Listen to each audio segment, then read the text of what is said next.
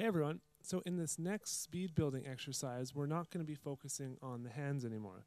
I'm going to teach you something that, this is probably the thing I get emailed about the most out of everything, and that is bass drum technique. You know, how do I get faster on the pedals? How do I do quick doubles? How do I do fast singles? How do I do all this stuff? And so we're just going to kind of focus on one aspect, and this is something I actually teach in a DVD. I go into a little bit more detail than I'm going to go into here. Here I'm just going to show you what the technique is, and we'll talk about a few applications and where it's useful.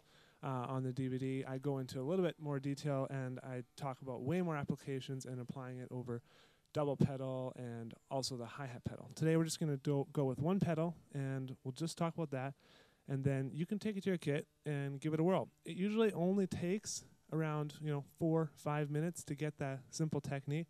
It's not that hard to do once you actually understand where to start from. Starting in the right place is pretty much the key. And there's been people who email me and say, oh, I can't get it.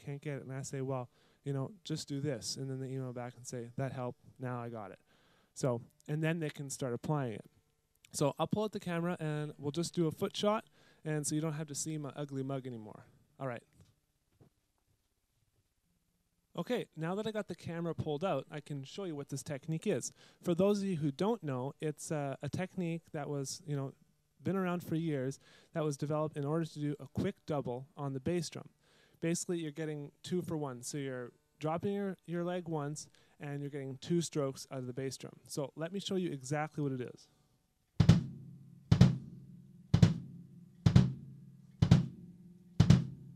And a little slower.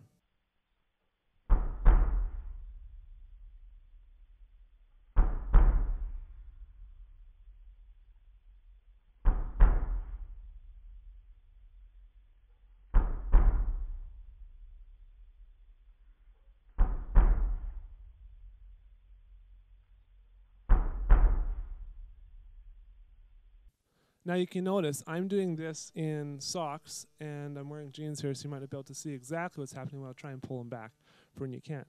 But this technique can be done in shoes. It can be done in size 13 feet, 16 feet, size 8 feet, whatever. It doesn't matter.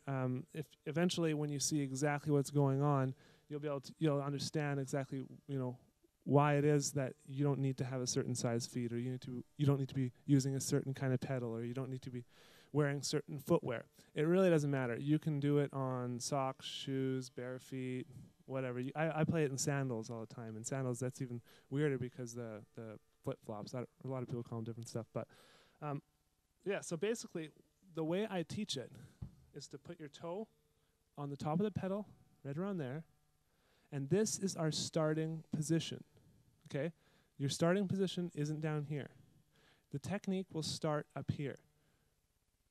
Okay, and then basically all I do is I drop my foot. Now this part is still a little bit off the pedal. You can see that? I drop that, I hit it once, and then my heel comes back up, and it hits it again. And now I'm back in the starting position. So let's try it one more time. You drop, hit once, and it hits again. Let's try it again. So it drops, hit once, and then come on the way up, it hits again. Now I'm doing it so slow you can't actually hear the strokes, but it's a technique that's meant for speed, so you're supposed to play it when you need to play something fast. If you need to do a slow double, well, you probably won't need it. You can just go, anything faster than that, and I'd probably start doing that. But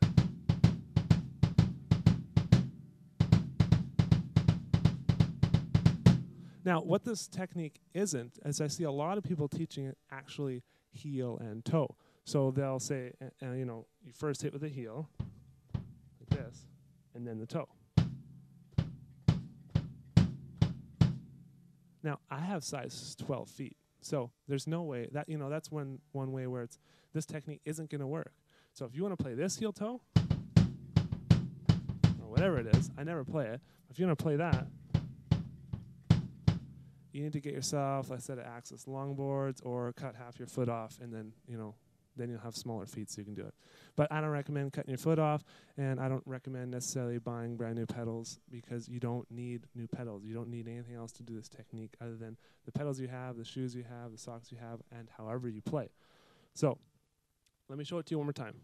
Start high, come down, hit, and then hits twice. So this is where I actually kind of call it a toe-toe because, yeah, my heel hits the back of the pedal right here, but it's not actually moving the pedal forward. What's moving the pedal forward is that rocking motion.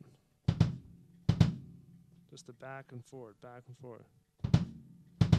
So if I move my foot down even farther, let me see if I can get so you can see. If I move my foot down here, now my foot is on my carpet here. There's my practice room here. So my foot's on my carpet. Let's see if I can do it. So I start high. There we go.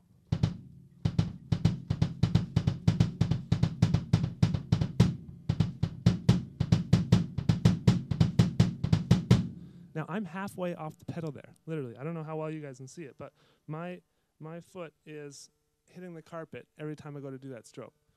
Now, it's more comfortable to do up here, which is why that's what I do. So start high.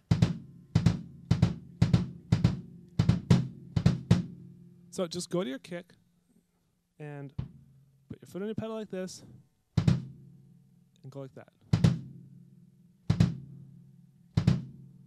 Keep your toes kind of tense.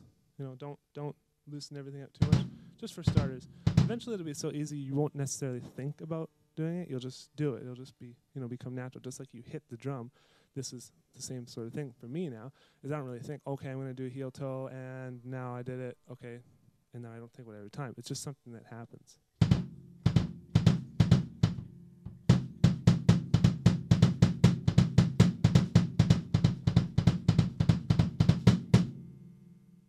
So yeah, take that to your kit and give it a whirl.